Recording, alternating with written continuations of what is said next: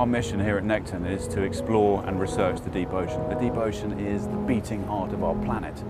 But we've come to this point where the most critical environment, the most critical ecosystem on our planet is also the least known part of our planet.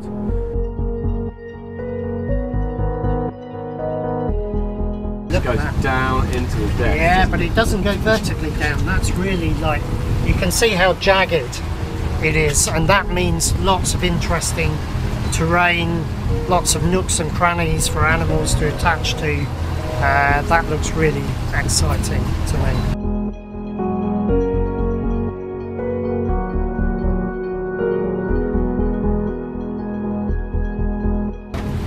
Right down to about 900 feet, so this is a brilliant profile for us to work on.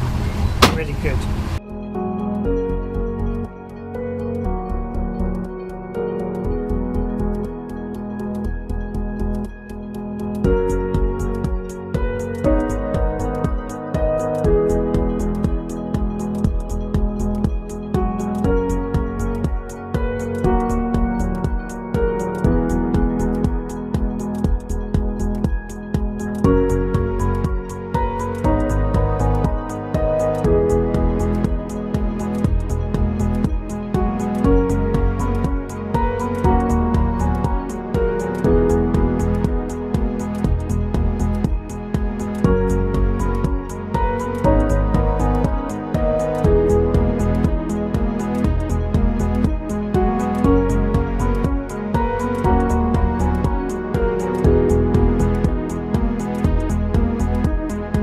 First major piece of work that the Catlin Deep Ocean Survey has achieved.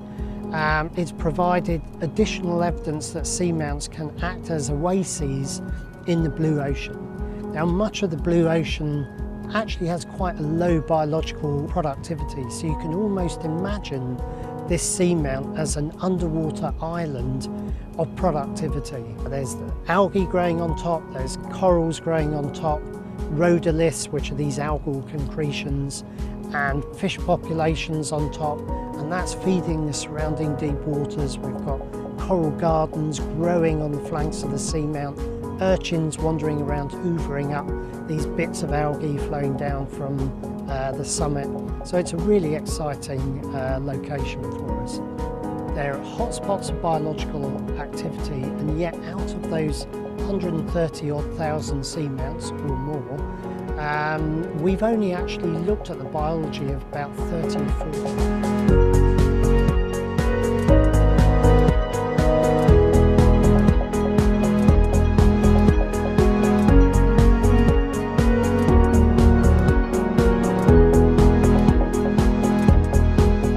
Every time we get to do some detailed work on a single seamount, it really improves our overall knowledge of how seamount ecosystems actually work and how they contribute to the overall productivity of the surrounding ocean.